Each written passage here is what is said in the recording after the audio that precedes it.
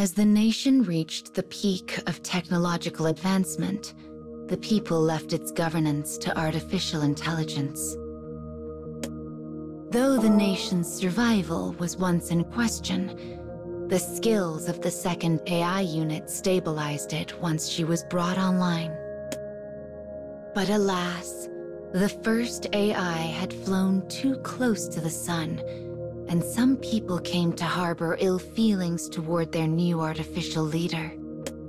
Though such voices grew less prominent as the situation calmed, one group continues to petition for a government led by humans and employs violence as a means to that end. The girl charged with the country's survival has been forced to deal with these remaining activists. She must find a way to halt their continued harmful actions. According to a subordinate, the group leader's identity is a mystery. But the timing of their actions leads the girl to believe there is a mole in the government. Yet proof of this theory eludes her. I'm sorry to have kept you waiting. The voice belongs to a woman with an intelligent glint in her eyes. Her words pull the girl back from the depths of her reverie. The woman is a minister who has served with loyalty and skill since the day the girl was awakened. Her favorite notebook in hand, she approaches the projection of the girl. The girl's sensors detect the faint scent of ink as the minister swiftly goes about her writing. After a quick, final glance at the numbers, the girl closes that data stream and accompanies the woman to her next task.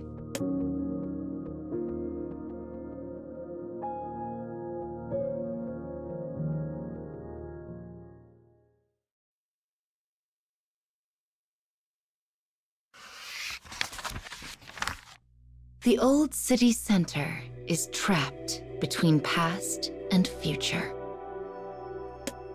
The state seeks to turn the area into a commercial district and has ordered all residents to evacuate so construction can begin. But emboldened by the anti-government group, many people have refused to disperse, causing the project to be indefinitely delayed. We should first confirm how many citizens have withdrawn, offers the minister. Yet the girl quickly rejects this suggestion. No, she replies. Today we issue the final warning. If they are not gone before sundown, we will remove them by whatever means necessary. That will not solve the root of the problem, says the minister. But having given her order, the girl brushes her off. She knows the residents of the city center are using the recent anti-government activism to make a defiant stand, and she plans to end it here and now. Also, my mother lives here, whispers the minister. Her quiet plea is met with an icy chill. Your mother is no different from any other citizen. If there is no purpose to information, do not bother presenting it to me. The minister immediately apologizes. After internalizing the girl's words, she returns to being the brusque, effective worker she has always been. As orders to disperse begin echoing around the neighborhood, construction machinery rolls into place. Satisfied, the girl makes to leave. But suddenly, abnormalities fire throughout her body. She cannot shift locations. She cannot contact anyone. She cannot even move. She has been completely cut off from the network. All that remains in the projecting device is the data which constitutes her personality. She is alone in the center of the city. No allies, no friends. And what she does not know, what she cannot know, is that every thread of fate has been carefully woven so it might lead to this moment.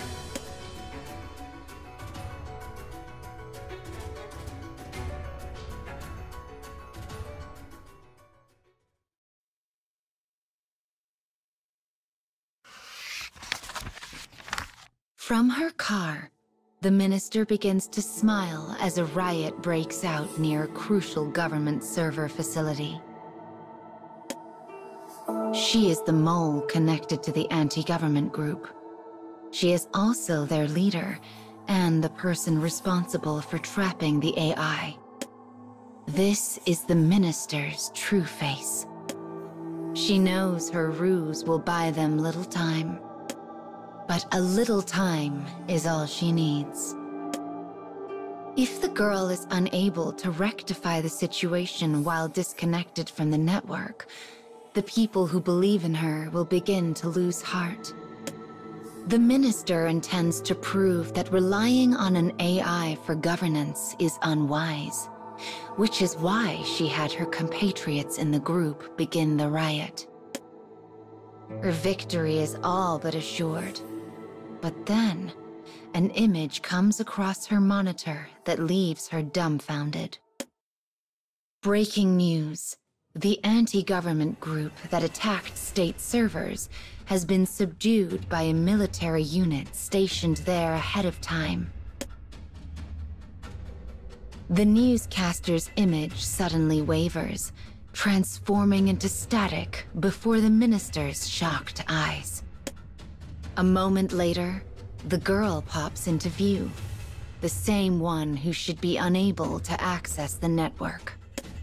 Your plan seems to be going well, she deadpans. The minister scowls. The girl slipped her trap far too quickly. How long have you known? She asks calmly. It was a solid plan. No. A perfect one. All communications within the group had been written down. There was no data trail to follow. And yet, the AI had known everything. You seem confused.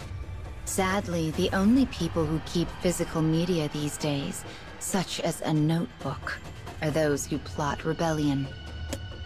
That little book of yours was the perfect excuse for me to look into your activities. The minister's laugh rings hollow in her automobile. She had worked tirelessly in order to avoid suspicion, and yet a notebook had been her downfall. You know something? Says the minister quietly. I never could stand you.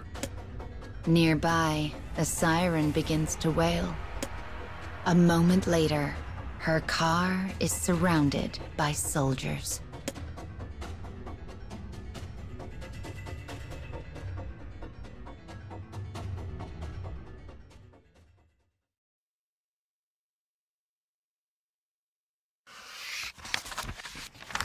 The girl's soldiers stand in perfect formation, their guns pointed at the minister. Things are now in motion that cannot be changed. Knowing the penalty for rebellion, the minister suddenly starts her car and races away. The soldiers move to shoot, but the AI stops them. Since my minister hates machines so much, let's give her the chance to drive without them. Suddenly, the woman's vision goes dark. The lights in the area wink out, as do the controls on her dashboard. The car is now a metal coffin rocketing down a darkened highway. The minister frantically attempts to control the automobile. She grabs at the steering wheel. But then, what?